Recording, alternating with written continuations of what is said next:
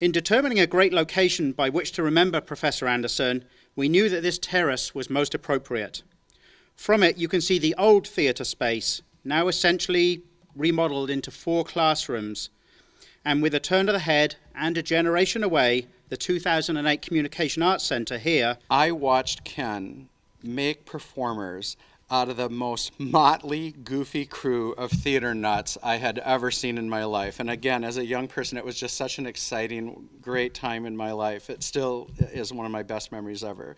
We had singers who couldn't dance. We had dancers who couldn't act. We had at least one ex-con and a couple of people who I'm pretty sure kind of just walked in off the street and got sucked into the performance, you know.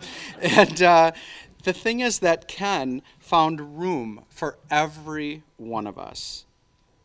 It was one of his best skills. He just made performers out of everyone.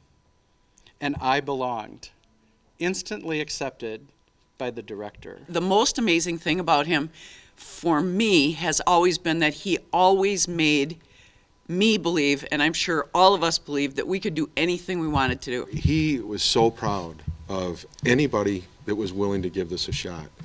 And as you've alluded, you really couldn't get out of it too easily, because he would remember and he'd keep coming, and he'd just keep coming and keep coming. Every one of us all had to be in a play, started off as had to be, ended up as wanted to be. It is my hope that when people see the Ken Anderson Terrace, they will ask, who is that guy? And someone will tell the story of a remarkable man who gave people a home, just like he did to a frightened actress who's sure her life was over in 1990. So I challenge you, go out and tell the story of Ken Anderson better than it's ever been told before.